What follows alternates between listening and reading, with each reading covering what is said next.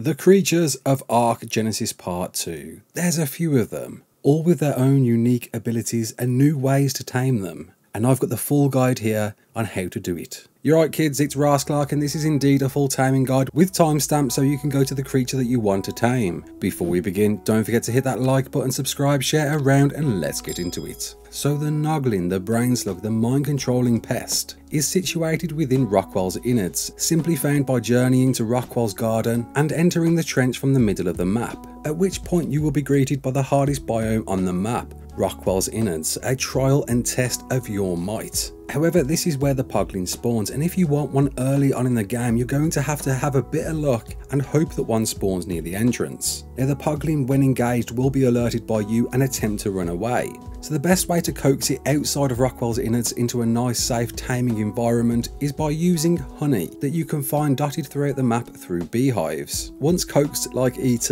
into a safe place, you want to ensure you've got an army of disposable creatures. In my case, I'm using turtles as they're quite tanky, and certainly don't use a Giga or you might have a bit of an issue. And all you need to do is keep your distance and allow it to mind control every creature there. Of course, the higher the level Noglin, the more tames you're going to need to allow it to mind control. I'm using turtles because they're quite tanky and can take a hit when possessed. And once enough turtles have been mind controlled, you've got your very own Noglin. The Shadowmane, arguably the most wanted creature in ARK Genesis Part 2. But before you go ahead and find one, you're going to need to go and get a lot of fish using fish baskets. And you're going to need a lot depending on the level of the Shadowmane you tame. And the weight of the fish needs to be over 0.5.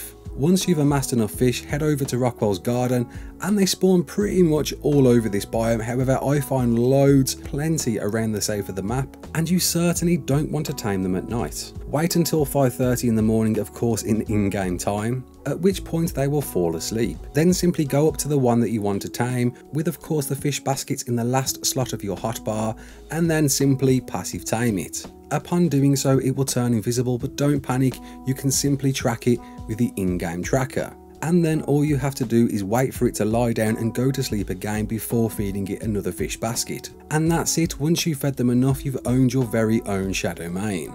The Astrodelphis, the new flyer dog fighter in town. It's a pretty simple tame, found in the space biome. All you need to do is pet it and then feed the element, of course that being in the last slot of your hotbar. Elements can be found and harvested in the space biome, but it depends on which space biome you're in. At the stroke of midnight every night, the spaceship that you're in will go into warp speed and go to a different location, at which point the biome will completely transform, offering you new resources for you to harvest. And one of these will involve elements. And once you've got your element, simply pet and chase the Astrodelphis all around the space biome until it's yours. The longer the taming process goes on, the more elements it requires, so get spamming that button and make sure you don't get underneath it, as it will somehow hurt itself and lose that effectiveness. But once done, you've bagged yourself an Astrodelphis.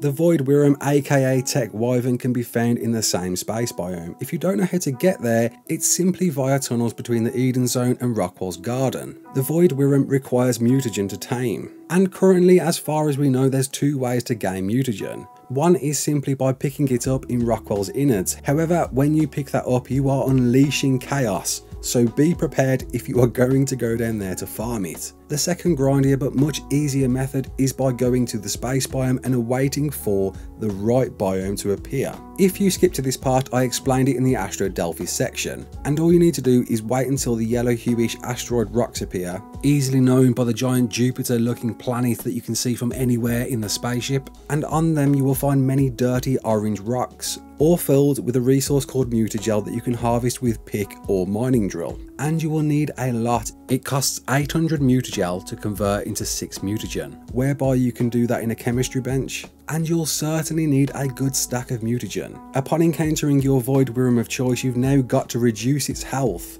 to the bare minimum. I've found a lot of weapons don't work, however a tech rifle is perfect for this. And simply shoot it until it makes the following animation, whereby it will have blue streaky lines emanating around it as well, indicating it's ready to tame. At which point you're going to enter a taming minigame similar to the Equus, whereby you need to mount it and feed it mutagen every time it does a barrel roll. It's certainly one of the more difficult ones, but if you get that timing right, you should have it tamed in no time and have a brand new tech Voidwyrm Wyvern, the Maewing, the flying nurse nipple attacking squirrel. The Maewing can be found all over the Eden Zone, it's very hard to miss. The easiest tame of them all because it's tamed via the conventional methods of being knocked out. However, it will fly away when engaged, so you need to ensure you trap it. Bear traps do work, however a net projectile is perfect to taking this one down. And simply knock it out with trank arrows or darts and feed it its preferred food superior kibble. And there you go, flying baby stealing is yours for the taking.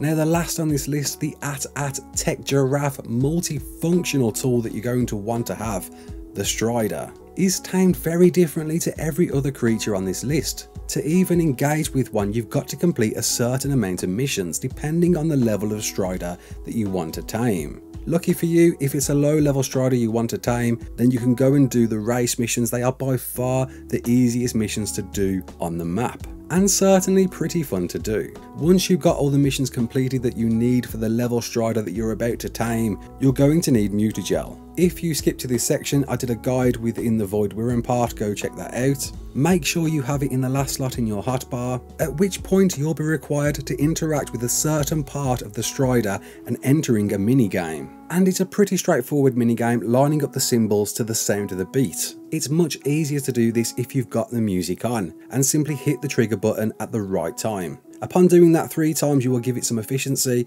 and then you'll have to wait a small amount of time to repeat the process again. And once done and you've got your taming efficiency all the way up, congratulations, you now own the best multi-tool in ARK. I hope you enjoyed this. What did you think? Comment below, let me know. Sorry it took so long to do this, but I wanted to make sure I had all the facts correct. And there's certainly more guides to come. Watch this space. My name's Ras Clark. Don't forget to like, share and subscribe. And as always,